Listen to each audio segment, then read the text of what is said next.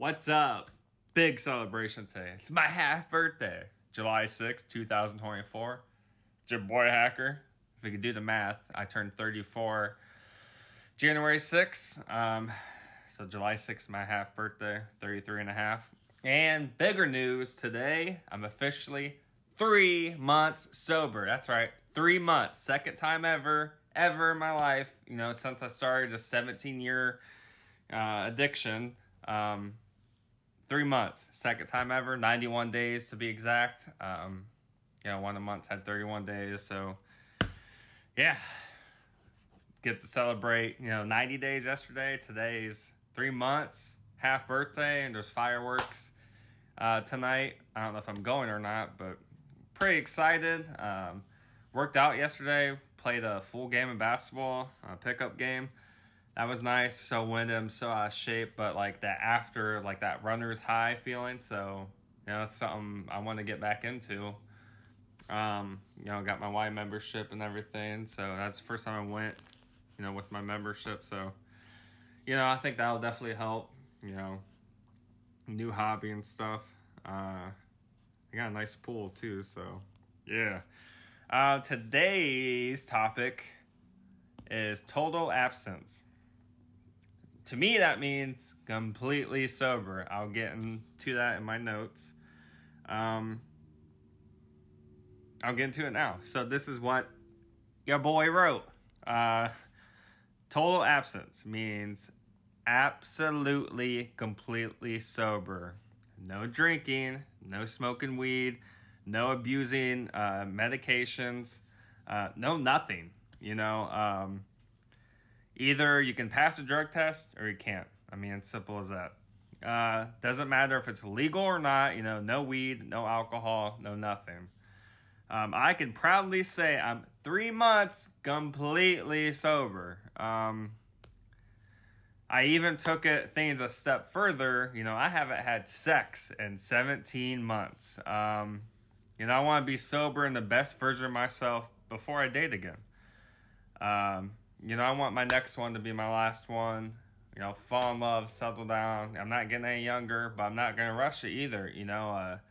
I am going to be picky and have standards and, I'm not ready yet either, but I want to be,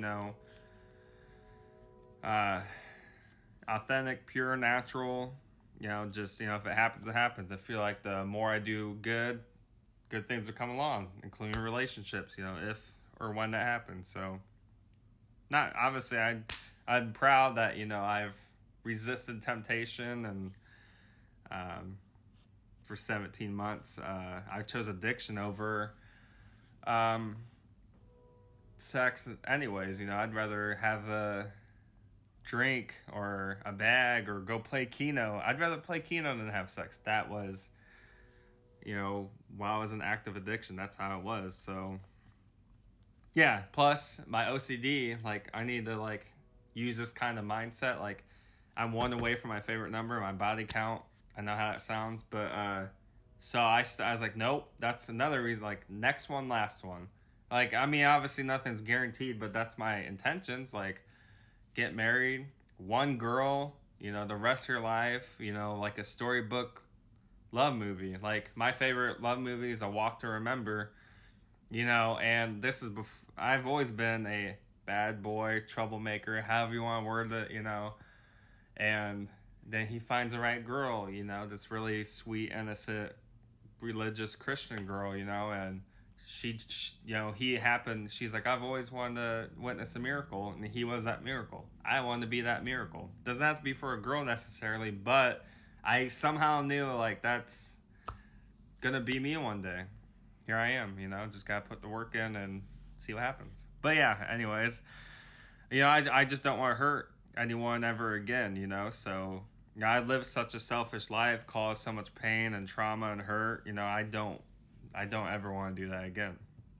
I used to get so upset when people would say they were sober, and then a week later you see them drinking. But hey, they're not doing drugs, so they're sober.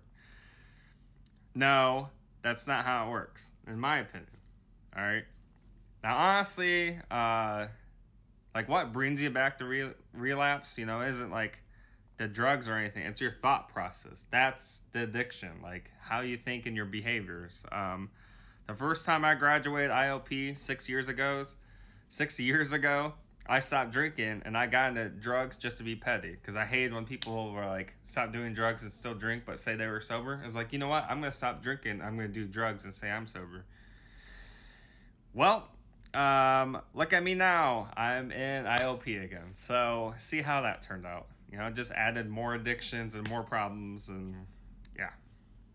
This is, you know, like I said, this is the second time in 17 years of addiction that I've made it 3 months. My longest is 126 days. Getting closer. Obviously, forever is the goal, one day at a time. I'm happy with this milestone. Excited for the next one. I'm not sure what the next one is. 14 weeks maybe, or 4 months. I don't know. I have to have a sober app that keeps track. So, you know, everyone has their own journey and own definition of being sober.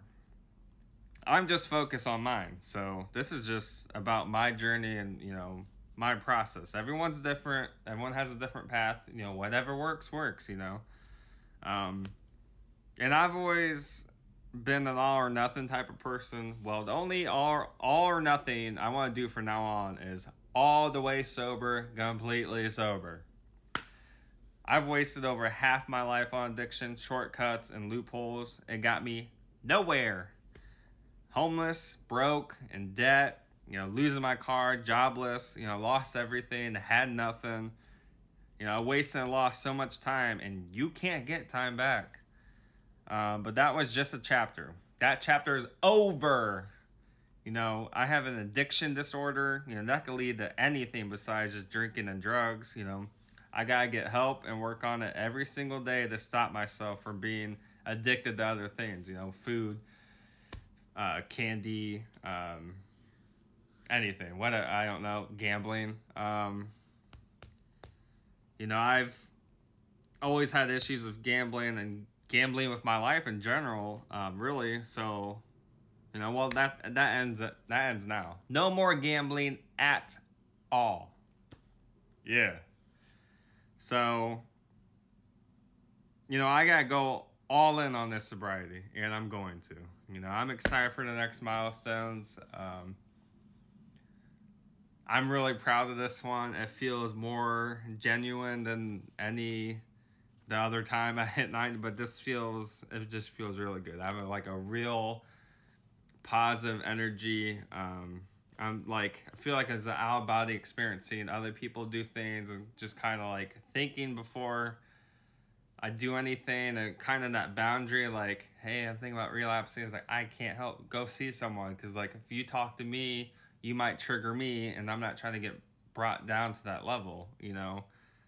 So that is kind of tough, because yeah, sure, I'm not like in recovery, I'm still in sobriety, so I can't, it's hard for me to really help anyone else. And I hope these videos help, you know.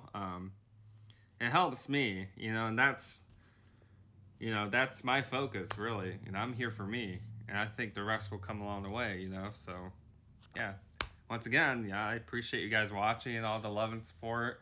It means so much to me. It really does. I wish I could show it better. Yeah, I'll cry one of these days. When I get to 127, I'll definitely cry just thinking about it, because it's going to be like my Super Bowl, and then every day after that, I'm going to be a Super Bowl champ, because every day after I'm going to stay sober, it's another victory. Today it feels like a victory. It's like a playoff win. You know, I'm trying to play in to get to that Super Bowl, and it's, I don't know, sports analogies. But anyways, I love you all. Have a great day. Thanks for watching. Be safe, be smart. I know it's July 4th weekend, so don't drink and drive.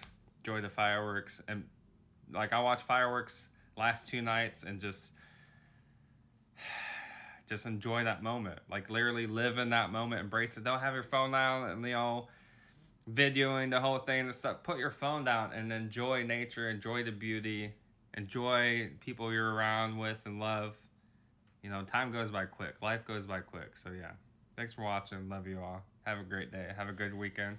Happy Saturday, yo. Bye.